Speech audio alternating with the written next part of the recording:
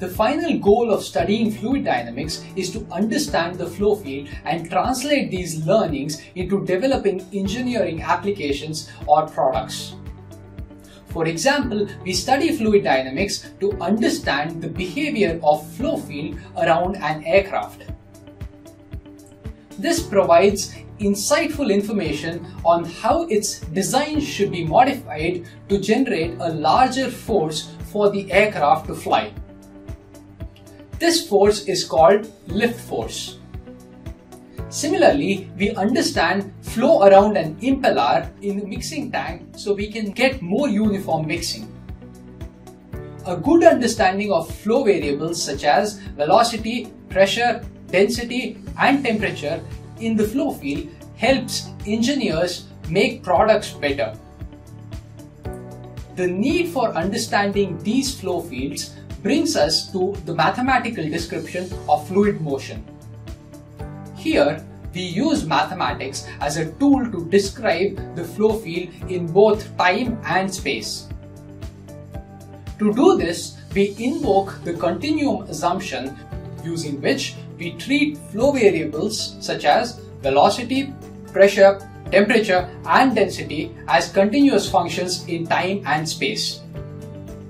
Before describing the governing equations of fluid motion and different ways of solving them, we will first venture into the topic of fluid kinematics. Fluid kinematics does not consider forces acting on the body. It only examines the motion of the fluid. The parameters of interest here are position, velocity, and acceleration. Let us first start with the velocity field. Fluid velocity is a vector quantity, which means it has both magnitude as well as direction. It can be described in the form of three components in the Cartesian coordinates. Fluid velocity can be a function of both space and time. Knowledge of this variable at each point in the space helps us describe the bulk motion of the fluid. We visualize each fluid particle as a fluid element in the flow field. One or more things can happen to this fluid element. This element can undergo translation or rotation or angular deformation or volumetric deformation. In this lesson, we will discuss each of these components in detail. Translation of a fluid element involves linearly displacing this element from one point to another. In pure translation, the shape of the fluid element does not change. It merely moves from one location to another. When a fluid element undergoes pure rotation, it is rotating about its respective element axis. This rotation is given by a physical quantity called angular velocity. We take a regular 3D element aligned along the xy plane with dimensions delta x and delta y. The velocity components at each point are given by u and v. If we take u and v to be the velocity components at point O, then the x velocity and y velocity components at P can be obtained using Taylor series. We can similarly obtain the velocity components at other points Q and R. The rate of deformation for d theta 1 can be expressed by the following limit. Since d theta 1 is small, this ratio can further be simplified in terms of the net displacement of point P to P prime over delta x. As displacement occurs from P to P prime over a small time dt, we can write this displacement P prime using the P component of velocity. When we replace P prime, we obtain the final value of deformation per unit time for d theta 1. In a similar manner, displacement Q prime can be written for small time dt. Following a similar approach, we can arrive at deformation per unit time for d theta 2. The overall angular velocity about the z-axis is defined as the average angular velocity of these deformations per unit time. Other components of angular velocity can also be defined in the same manner. In fluid dynamics, vorticity is defined as the measure of rotation of a fluid element, and mathematically it is equal to twice the angular velocity or rotational speed of that element.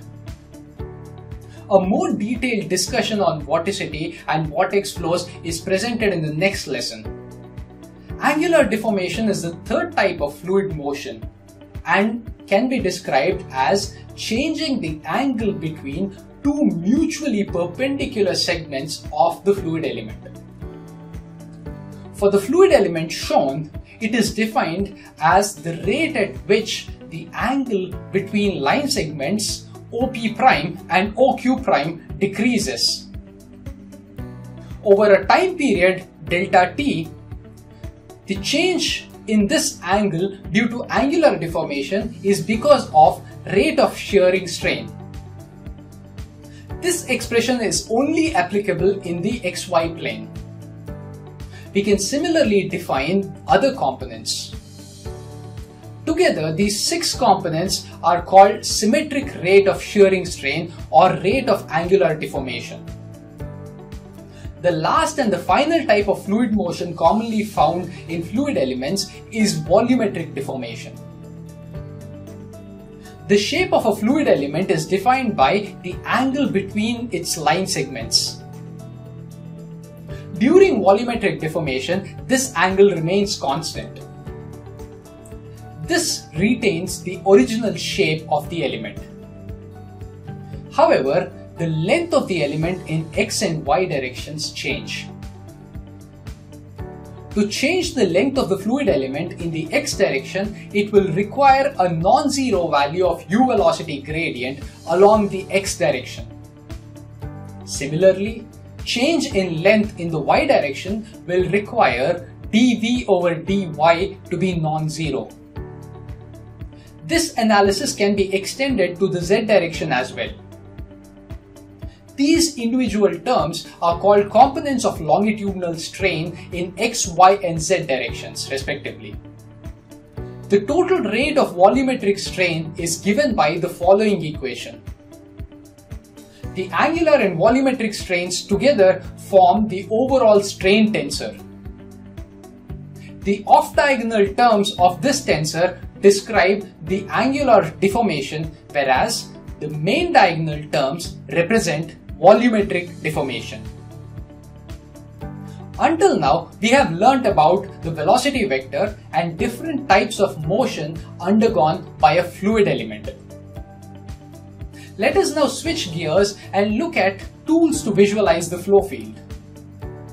At any given instant in time, we can draw lines in the flow field such that they are tangential to the local direction of flow at every point.